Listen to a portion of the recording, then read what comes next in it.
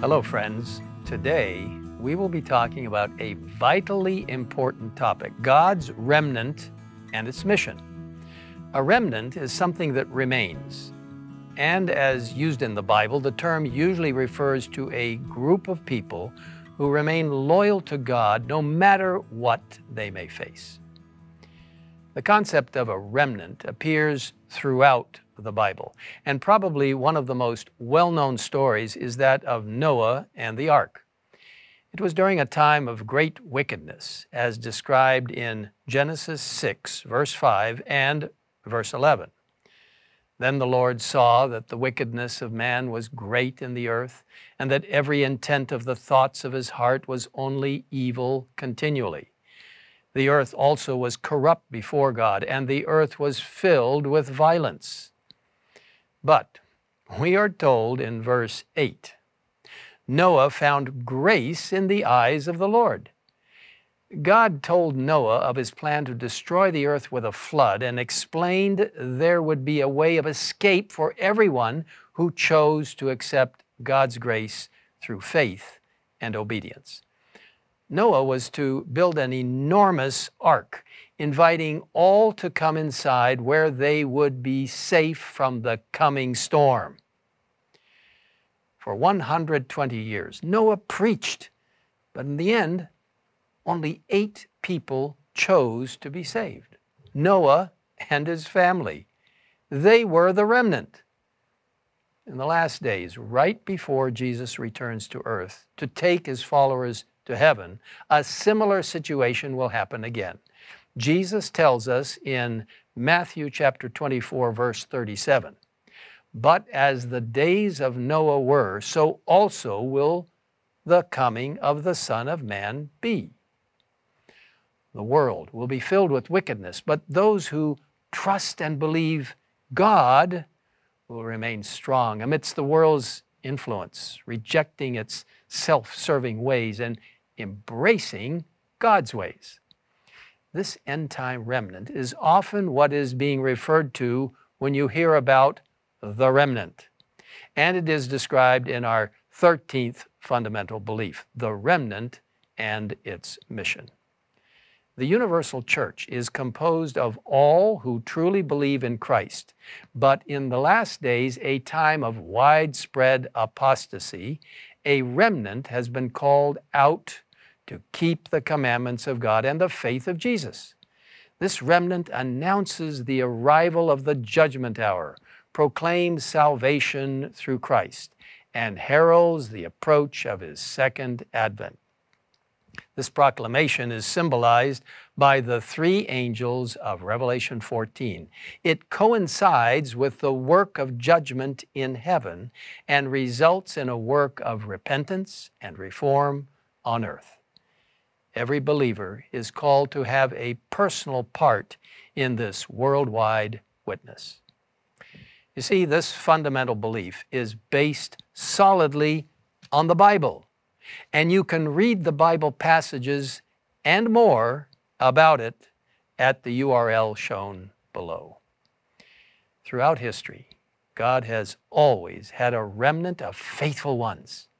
Down through the centuries, thousands of martyrs have sealed their faith with their blood, especially during the prophetic 1,260-year period known as the Dark Ages.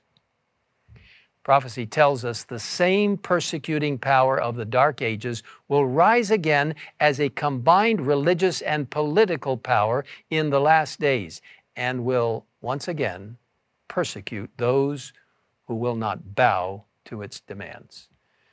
But God has raised up a faithful, last-day remnant people who are identified in Revelation chapter 12, verse 17, a fantastic verse. I love this verse.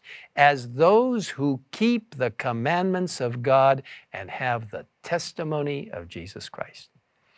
This faithful last-day remnant is not some exclusive club. Everyone who loves the Lord accepts the truth as found in His Word and by God's grace is willing to follow it fully is welcome to join God's remnant people.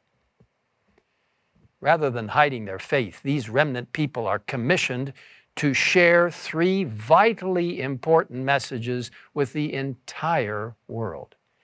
These heavenly tidings, known as the three angels' messages, are found in Revelation 14, 6 through 12, and comprise God's answers to the overwhelming satanic deceptions that will sweep across the world just before Christ's return. The Apostle John describes the first angel's message like this: "Then I saw another angel flying in the midst of heaven, having the everlasting gospel to preach to those who dwell on the earth, to every nation, tribe, tongue, and people, saying with a loud voice, 'Fear God and give glory to Him, for the hour of His judgment has come, and worship Him who made heaven and earth, the sea, and springs of water.'" You see, the first angel spreads the everlasting good news that God is our Creator, our only source of salvation, and that we are to worship only Him. It also contains wording right out of the fourth commandment, indicating that the seventh day is still the day God has set aside and made holy for worship. Another important aspect of this message is that the hour of His judgment has come, urging a call to true repentance and reformation. We read the message of the second angel in Revelation 14, verse 8. "And another angel followed, saying, 'Babylon is fallen, that great city, because she has made all nations drink of the wine of the wrath of her fornication.'" The book of Revelation is filled with symbols representing real entities and events. Now, the second angel warns that Babylon, the biblical symbol of false worship and coercion, is going to fall. God's judgment is coming. It is a plea to flee the confusion of Babylon and its false teachings and turn to Christ and His truth contained in Scripture. The second angel's message will have increasing relevance as the end draws near, and its message is repeated in an even stronger way by the fourth angel of Revelation 18, who cries mightily with a loud voice, pleading for God's people to come out of Babylon. The third angel's message contains the most solemn warning found in the Bible, saying with a loud voice, "If anyone worships the beast and its image and receives a mark on his forehead or on his hand, he also will drink the wine of God's wrath, poured full strength into the cup of His anger, and he will be tormented with fire and sulfur in the presence of the holy angels and in the presence of the Lamb." Friends, this final crisis involves true and false worship. A time is coming when everyone on earth will decide whether they will worship the beast and his image, receiving his mark, or will, by the grace of God, be true to Him and receive His seal. The proclamation of these very important messages is the mission of God's remnant people. God has His children in all churches, but through the remnant church, He proclaims a message that is to restore His true worship by calling His people out of apostasy and prepare them for Christ's return. It is only through God's grace and relying on Him that the remnant can accomplish their God-given mission. You can learn more about God's remnant church and its mission by visiting the URL at the bottom of the screen. I also encourage you to read the amazing book, The Great Controversy, which is available free in multiple languages at egwritings.org. Friends, the end is near. Jesus is coming soon. Now is the time to give our hearts fully to Him and become a part of God's remnant people, fulfilling the mission He has called us to do.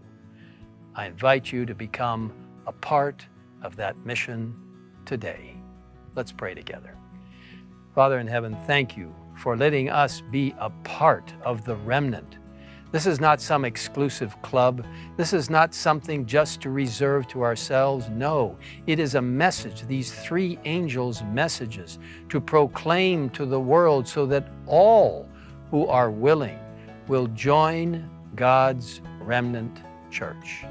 Lord, bless every good-hearted person who is seeking for truth to find these messages as they are shared by your remnant with the entire world. Thank you for hearing us, and thank you for making provision for our salvation, all through the wonderful name of Jesus. Thank you in Christ's name. Amen.